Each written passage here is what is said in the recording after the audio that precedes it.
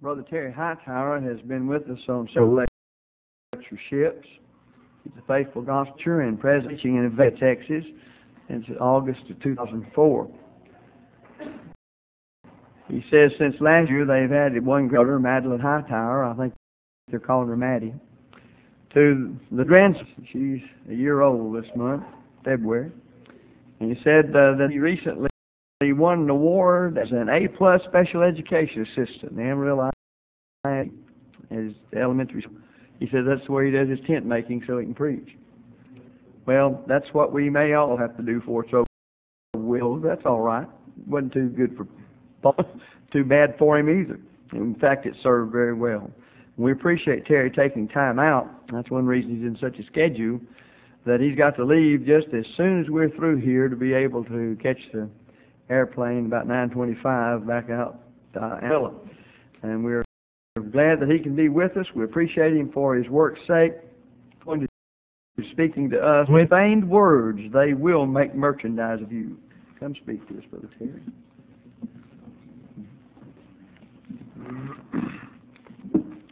Okay, turn that machine on. I would appreciate it for that overhead. We're going to start out, instead of with the Bible, we're going to start out with the last book of nature, which is God's second book, which of course everyone in the world has the book of nature, whether they have the written special revelation of the Word of God. They have things like this. The Bible will teach lessons from creatures, of course, know and can count on those, but many of them we can just run to ourselves. The Bible says, go to the ant, sluggard. So if you're a sluggard tonight, it's kind of, that verse would be kind of hitting you rather strong. But I'm going to use this one and sort of summarize. I want you to listen very carefully as I describe the Portia spider to you. This happens to be a male. I think females, I believe, are about as bad as the male. So you ladies perk up and listen. You just have to pretend there's a female up here also. But the Portia spider, the spider is a master predator whose chief weapon is deception. To begin with, the spider looks like a piece of dried leaf or foliage blown into the web of another spider. When it attacks other species of spiders, it uses a variety of methods to lure the host spider into striking range. Sometimes it crawls onto the web and taps the threads in a manner that mimics the vibrations of a mosquito caught in the web. It mimics the vibrations of a mosquito caught in this other spider. The host spider then marches out for dinner, he thinks, and instead becomes the dinner himself. The Portia spider can actually tailor its deception for its prey, we're told, by the experts who study them, with a type of spider that maintains its home inside a rolled-up leaf. The Portia dances on the outside of the leaf that spider is rolled up in, imitating mating ritual. Portia can find a signal, we're told, for just about any spider by trial and error. Trial and error till it finds what works. It makes different signals until the victim finally responds appropriately, and then keeps making the signal.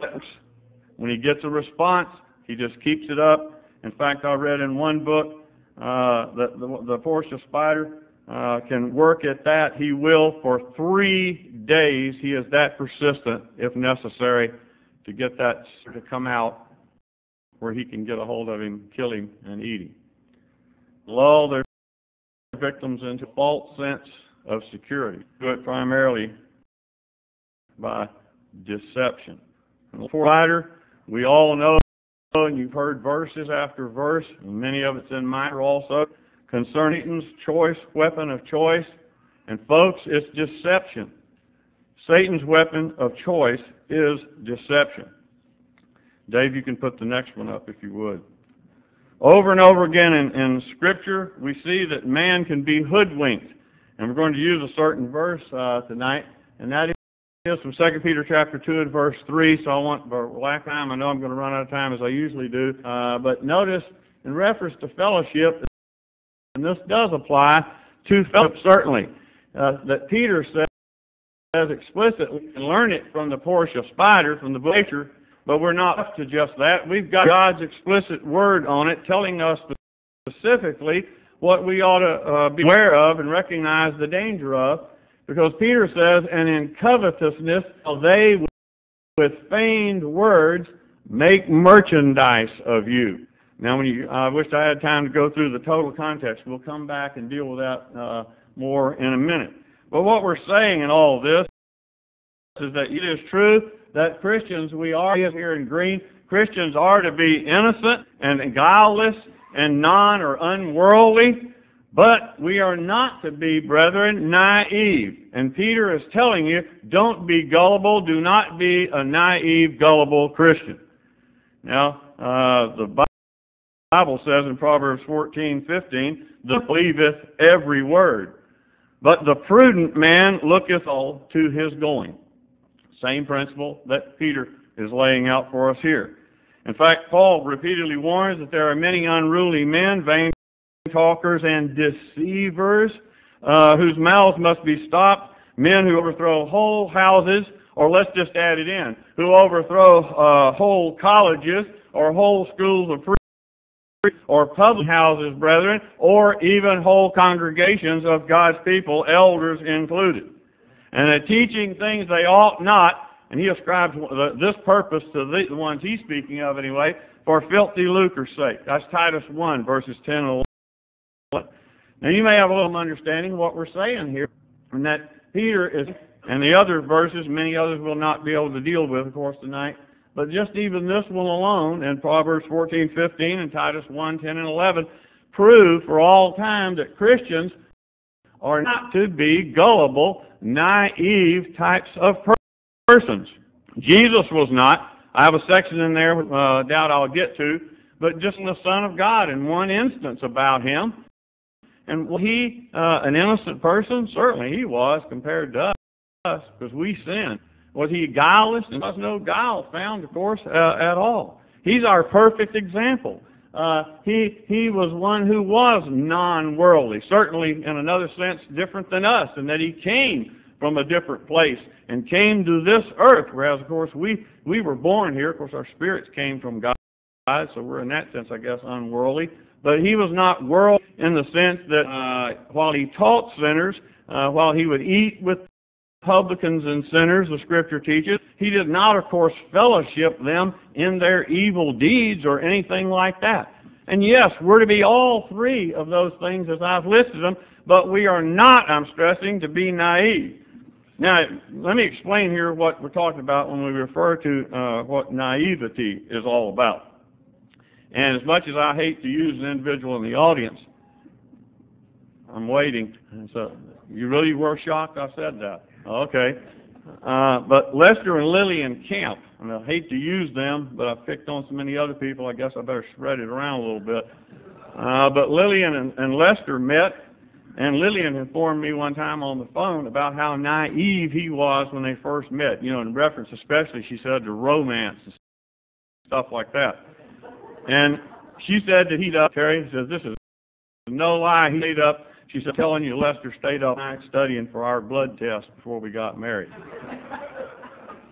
And she said, I said, he was that bad. She said, back before when he was first going to ask me out, she said that he came to her and he said, Lillian, he said, if you can guess, he held his hands out like this, if you can guess what I have in my hands, I'll take you out Friday night. And she said, an elephant? You'll get it in a minute. Lester was quick. He said, close enough. I'll see you at 7 o'clock Friday night. And she said, and I'll end with this one because there's so many we could go on all night. But she said that Lester was so naive that as far as romance goes, first started dating, you know, she said that Lester thought pitching woo was a Chinese transfer student. Well, you know, obviously he's in need of more help than most of us could give him. I'm glad his son is here tonight with us to hear some of this. He needs to kind of be aware of some of these things. But brethren, we can not only learn from the poor fighter about these matters from God's book of nature, what is said in the Word of God about being non-gullible. In other words, being conscious or aware, basically, of what we're doing. But Christians are to be thankful. That's why we try to stress logic in this relationship. Christians, there are Christians around, as you're hearing about during especially this lectureship this year. There are Christians who will fool the members, other members of Christ's church at the expense of those members. That's what Peter's saying here. And in covetousness shall they with feigned words make merchandise of you. And I want you to notice that. Williams translates this, in their greed they will exploit you with messes measured by themselves. There it is. They will exploit you. Then you think it's an accident? The Apostle Peter explicitly states this in 2 Peter 2 and verse 3. It never ceases to amaze me to run into brethren who don't, if they're aware of this verse, they're certainly not aware of it in the sense of their practice, of the feet on the ground, the rubber meets road type of practical situation that they find themselves in. And Peter here, though, is saying and explicitly informing us as his Christian readers that there is more involved than just always being an instructor of truth. I've been told that several times. And one brother who, and I'll tell about it in case I don't get to it, who went and spoke at ASU a few years back. In fact, it was the second time he went. And some of us contacted him. And he calls me up, irate, and starts jumping on me and working me over about that. And I just said, well, Brother so-and-so, just please answer this verse that I asked you about. And that he said, I'm going to be teaching the truth, Terry, nothing but the truth, 100% truth. I said, I have no doubt about that, Brother so-and-so. No one accused you, including me, of that. I said, but are you aware that one could be using you by the ACU school? Oh, they had lots of other solid, sound brethren on that lectureship, don't you imagine? No, he's the only one. I said, why do you think they picked you out? I said, answer the verse I've asked you about. Don't dream up other stuff. Explain this to me and your behavior and what you did. And in fact, it proved out just exactly as I said. He said, I'm going to be teaching the truth. I said, yeah, and some people will just come because you're there. But what if those students there, will they take it that this university is that this university is turning over a new leaf, that they're going to change things and get the Bible that should be, the other departments in place for the evolution and everything else? Well, he has no answer for that. He didn't really look at this verse, I don't believe, and see himself, and that he was really going against the principle here of Peter. And he's that spider over there rolled up and hearing those taps, and for certain, I would say, ego things, for we can be patted and stroked enough, brethren, where we think, boy, they want me to come over here and speak at this big lectureship. I've never been over there before. I'll go over there. Well, there's brethren who will even pay you to come over to do that for them if they can manipulate and exploit, and they can use you in certain situations to their own nefarious ends. And that's exactly what I believe that brother and some others have done, some even recently, maybe in connection, brethren, to Century 21. 21st century Christian, we'd say, not the real estate group, but the publishing house, and say, well, you come and you'll get to speak on instrumental music, Brother so-and-so. But should you not at least think it through and use this verse as a sieve and say, could they be using and manipulating me? And I believe that was the case in that situation myself, and I don't believe I would have gone. But, again, the fact is, we need to see what Scripture says, that Peter straightforwardly sets forth this principle here, that many good and unwary brethren fail to heed with regard to the masters of stiff hand and misdirection in their exploitation of their fellow believers. The word feigned comes from the Greek adjective plastos, and it's used only here in the New Testament. It first meant formed or molded, and it can be compared with our own term, plastic. Is a practical way to look at it. It came to mean fabricated, feigned, or made up. And therefore, the idea of the words molded at will, or words molded at will to suit the situation so they can practice their immoral utilitarianism by doing evil that good may come, and so for their own ulterior purposes, whatever they are. Romans 3 and verse 8, of course, falsifies doing evil that good may come, doesn't it? It enlightens those of us, and some of you sitting here, some of you listening, and where this will be going is broadcast to. He enlightens those who might have a tendency to what I would call naivety. You're naive to the methodology of false teachers. Peter matter-of-factly informs us in this verse that folks will merchandise, look at it, they will merchandise their brothers in Christ who ignorantly afford them such acts as their own personal notoriety in the brotherhood, or reputation, in other words. They're standing among brethren. They want that. They may use it and manipulate it, you see, to their own ends. It may be a special topic that you've studied, brother or sister, or preacher, at least you brothers at least, a certain topical thing. Or maybe some ladies' class or some ladies' situation they want you to speak at. Some expertise you have with children. I don't know. It could be any of that. Or perhaps just simply somebody's academic or some leadership position. It may even involving clout in a geographical area in which they're using you. And they need you for themselves. We surely have, don't we, brethren, a lot of plasticized preachers around today, as recent events have been proving. They mold it and fit it, you see, and we've heard some today speak concerning this.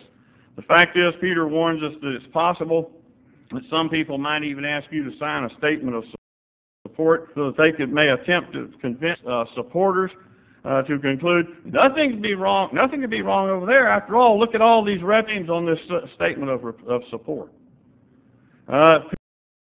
Peter says that it's possible that they even concoct an invented explanation, put quotes around explanation, full of unsound arguments that sound good, especially to trusting Christians who do not wish to be regarded as suspicious of their fellow believers.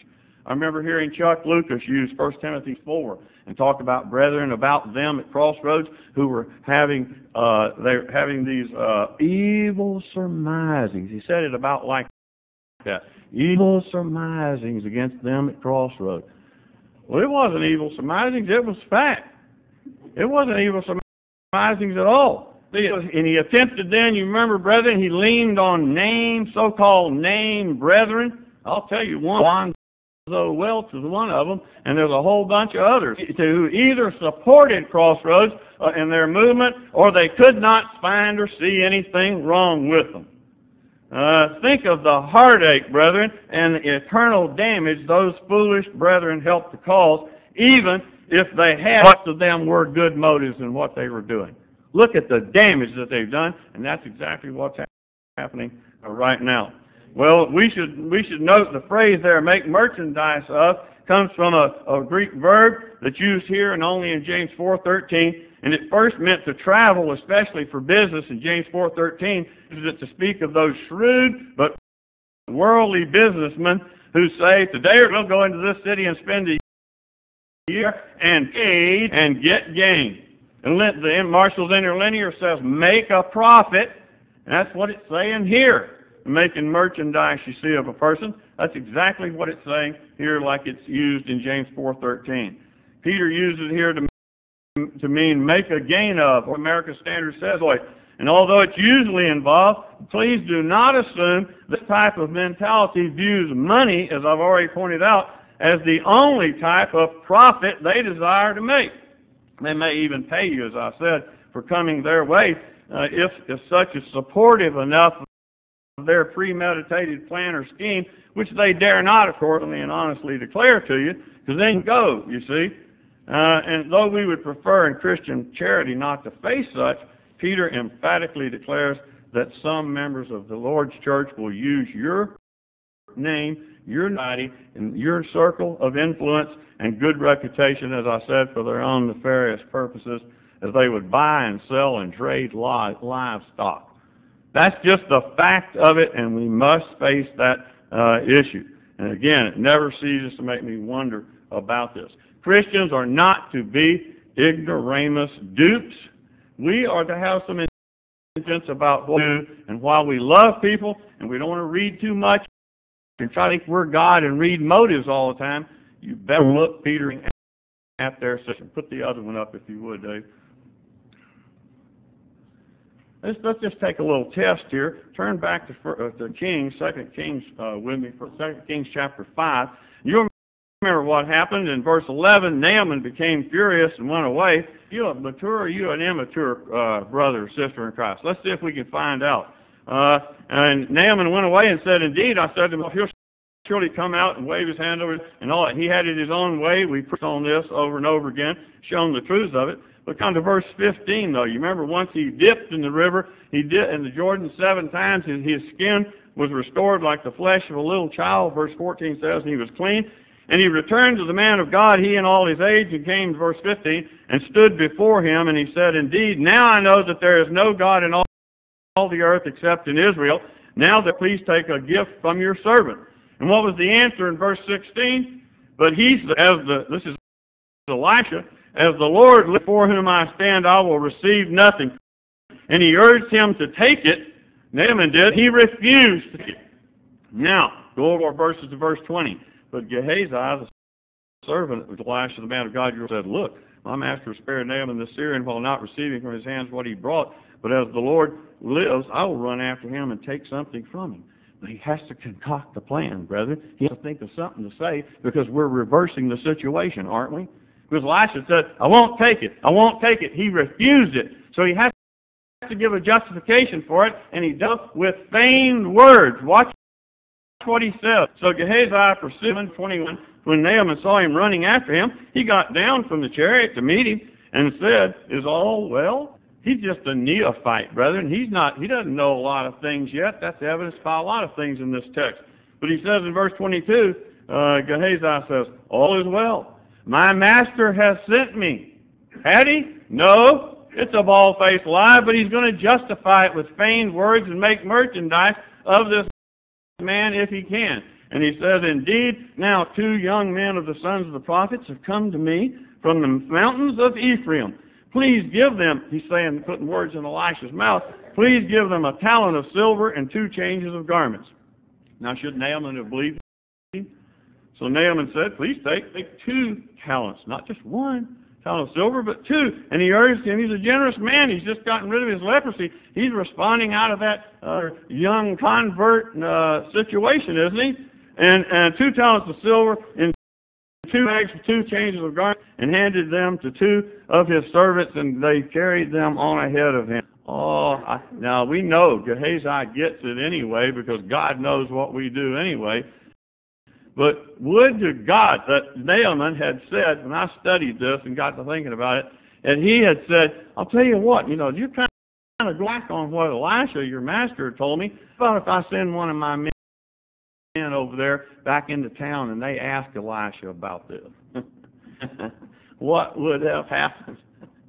That would have kind of flushed it out, wouldn't it? But like I said here, I can perhaps understand, and you can too, a spiritual neophyte like Naaman, falling for Gehazi's cleverly concocted feigned words, whereby he says this in verse 22 to him, and he believes him.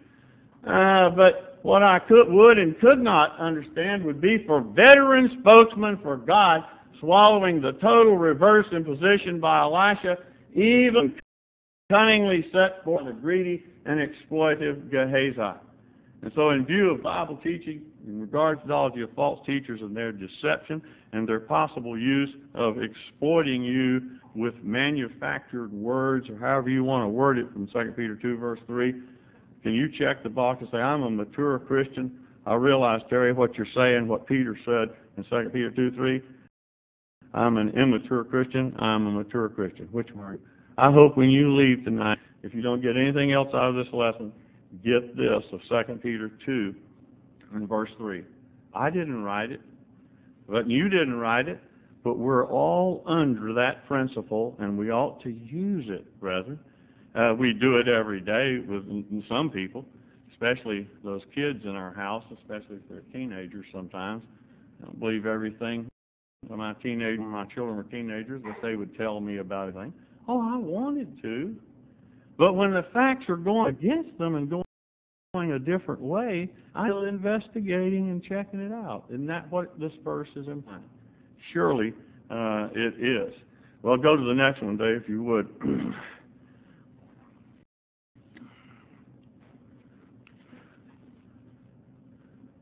Now, with feigned words of merchandise, you in corroboration support of Dave Miller's false doctrine in regard to marriage, divorce, remarriage, and in defense of the sordid case of Everett Chambers, Maxie Boren actually says, have you seen this? It's on the internet. You can listen to the tape. I think it's on the tape that Michael Hatcher has of the CD. If you don't intend to marry, he's summarizing coming off what Miller had said. He said, if you don't intend to marry someone as a lifelong companion and you've gone through the ritual for some invalid reason, I think that would negate the idea of what marriage is all about. Now, well, wait a minute. Good brethren, practically every marriage would then thereby have this out, since any ignorance or lack of intent of all of God's biblical purposes, just taking what he said here, all of God's biblical purposes or intentions and that he purposes and intentions and so forth involving marriage would negate then his joining the couple together, which is what he's trying to show about the Everett Chambers case. But think about what's being said here. Surely all you women, you can pull it on now, Dave, surely all you women who married these gospel preachers sitting in lecture audiences like this one at spring, right now tonight, did not marry these guys next to you as lifelong companions. Or at least I have trouble believing that. Looking at some of them, like Lillian for sure, I can't imagine that you meant to marry Lester Lillian for 2 years. And looking at some of you, maybe some of you less than that of what you purpose. But you see the implication of what he's saying really is. You listen to this whole text, it is so foolish as to be incredible. And I want you to be sure and leave my Vicky, of course, out of this. I'm talking about all you guys, not about myself. Seriously, hear the tape for yourself and check this out. Don't depend on someone else. It's as close as the internet.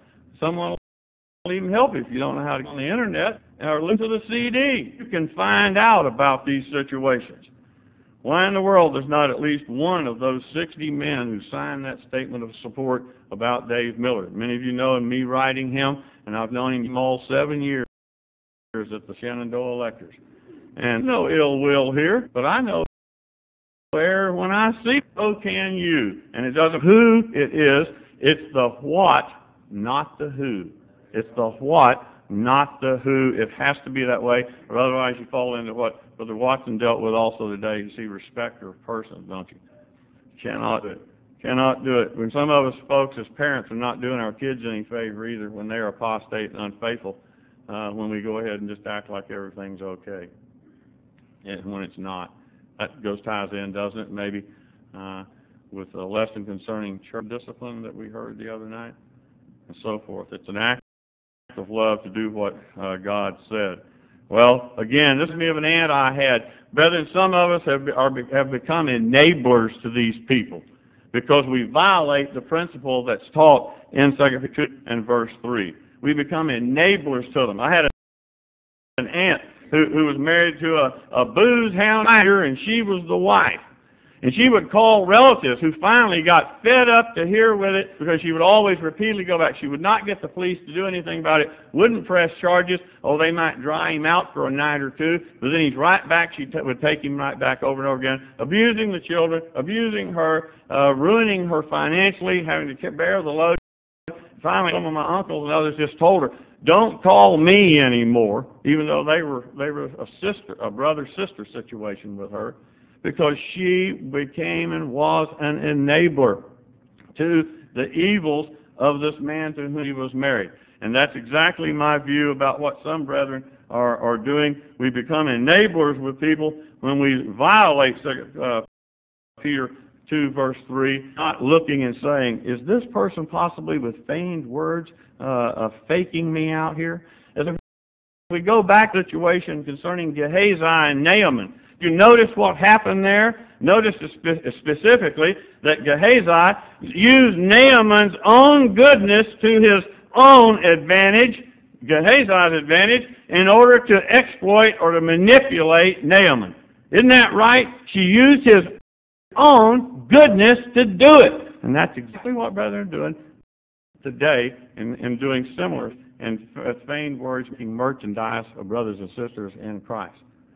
Well, did you also notice that to explain the apparent change of heart on the part of Elisha, the concocted change of heart on the part of Elisha, that Gehazi concocts a slick story, sort of like this. Well, the situation has changed. Go back and look at that real quick. Isn't that what he's saying? The situation has changed. He's got to explain it some way. Well, brethren, we have the right to say, I want to check this out a little bit further. You elders know that. You don't just take and accept any situation that comes along. Someone come and ask for money. Okay, let's get the money. Write them a check. Don't check it out. Don't ask any questions. Don't see where these people are really and what they truly hold, and require certain recommendations from people whom you do know and trust. The Bible repeatedly, and we put verses in this material for you that I hope that you'll read, that over and over again warn us of the deceptive method of false teachers. Because the fact is, God can frustrate us. This is Job 5:12. God can certainly frustrate us, the devices, Scripture says, of the crafty, so that their hands cannot perform their enterprise. But brethren, he cannot do it when naive, gullible Christians ignore the fact that the Lord's people can form an assembly, Scripture says in Jeremiah 9, of treacherous men, and they bend their tongue as their bow for falsehood. He said, take heed, Jeremiah 9, verses 2 through 6, take ye heed every one of his neighbor, and trust ye not in any brother. You better not 100%. You better not even trust your husband 100% with your soul. Isn't that right? You know that's correct. For every brother will utterly supplant, and every neighbor will go about with slanders, and they will deceive everyone who does not speak the truth. They have taught their tongues to speak lies, and so on. Well, again, over and over again, this is not a matter either, brethren, of just simply being cranky, overly suspicious cynics, see a false brother behind every bush. But it is simply a matter of facing reality and heeding the word of the Lord in healthy and cautious skepticism, which frustrate the machinations or the thinking and the methods of foxy people, whether they're in or out of the church. It'll stop it. If we will back off for a minute and think about what we're doing and think of 2 Peter, the principle, chapter 2, verse 3, or if you don't think of anything else, maybe I've given you a nightmare tonight about a Portia spider. If that's what it takes to get it across to you, to think about what you're doing and not let brethren manipulate and use you. Isn't it a fact, brethren, that those 61 people who signed that statement of purpose for Apologetics Press were manipulated by either Brother Miller and or others, I don't know, but they were exploited. They really were, as we're hearing during this lectureship. And we should not do that. This is the approach, in fact, of Christ. It says, if you're scripture, and look at it in Luke 20, we're going to find Luke 20, beginning at verse 20, it says, and they watched him and sent forth spies. Watch this about Jesus now. The approach is alive and well, just like it was back then, who feigned themselves to be righteous, that they might take hold of his feet so as to deliver him up to the rule and to the authority of the God. They asked him, saying, Teacher, we know that thou sayest and teachest rightly, and acceptest not the person of truth, teachest the way of God, and it is lawful for us to give tribute unto Caesar or not. But he perceived, put it in bold, highlight it, but he perceived their craftiness, and said unto them, you remember what he did? He got the coin and then said, render unto Caesar things that are Caesar's. He passed through the horns of the so-called dilemma they thought he had him in, and he said, render unto Caesar the things of God, the things that are God's, using a coin right from them, which hung them in about it. They used Caesar's money, and they were not able to take hold of the saying before the people, and they marveled at his answer and held their peace. Thus what we're saying is our loving Lord Jesus Christ was not an easy mark, but he was rather an astute realist who refused to be hoaxed by these people. He refused to be hoodwinked or hornswoggled by cunning human foxes. Didn't he call someone that one? Tell Herod that what? Fox. He knew what 2 Peter 2 verse 3 says, and he knew how to apply it, and he did it. He lived it. And we must do that exact same thing. I put some material in there by that cunning and artful dodger and self-styled change agent, Lynn Anderson. And I want you to read that. I hope we'll read this, the whole chapter in the way that we presented it, and instead of the way perhaps that we're trying to hit the highlights tonight. Let me close with this. The late B.C. Carr was adept in using the offer of Nehemiah, as you remember, to demonstrate that participation with errorists under certain conditions was to involve oneself in compromise. That's what we're talking about. You'll remember that Nehemiah's opposers proposed a unity meeting, saying, come, let us meet together in one of the villages in the plain of Ono. That's Nehemiah 6, verse 2. What was Nehemiah's response, brethren? Oh, no. That was his response, wasn't it? As we should also be able to do that today. And he explained his lack of fellowship with them. He said, but they thought to do me mischief. That's what Peter's telling us in 2 Peter 2, verse 11. And over again in the Bible and many other verses. They thought to do me mischief. He knew in reality what was happening. Just like Jesus did with Jews a moment ago from that passage. And I sent messengers unto them, saying, I am doing a great work so that I cannot come down. Why should the works whilst I leave it come down to you? And they sent unto me 4 times. They're persistent, just like that Portia spider. And they sent unto me 4 times after this sort, and answered them after the same manner. Nehemiah 6, verses 2 through 4. What was that manner again? Come down to the plains of Ono. And he says, oh no. Oh no. Oh no. Guys, you're going to do me mischief. I'm not fellowshipping you. I'll let you use me and get me off track here. Those false brethren back then were relentless in Nehemiah's day in their pursuit of compromise, even to the point of false charges and an offer to work together to solve the problem. But taking a page from Peter cannot do it. Peter says, be sober, be watchful. Your adversary, the devil, is a lion walking about seeking whom he may devour, whom withstand in your faith. I hope that you'll do that tonight. Watch out, fighters. Well, that was a stem winder. That was a good one. We appreciate it. Something that I think we've noticed for a long time regarding the important point he made on being naive. Just plainly don't see the forest for the trees. They just don't. We can't allow ourselves to do that and confuse that with love and mercy and tender kindness and all that kind of thing. We've just got to realize that the facts won't allow that to happen. We'll stay with the facts. So we thank him so very much. We have about 7 or 8 minutes before top hour. Terry has to leave immediately, so don't try to hold him up. We'll get stuck down here with us too long. He's got to bid it out to the airport. And so we will stand dismissed.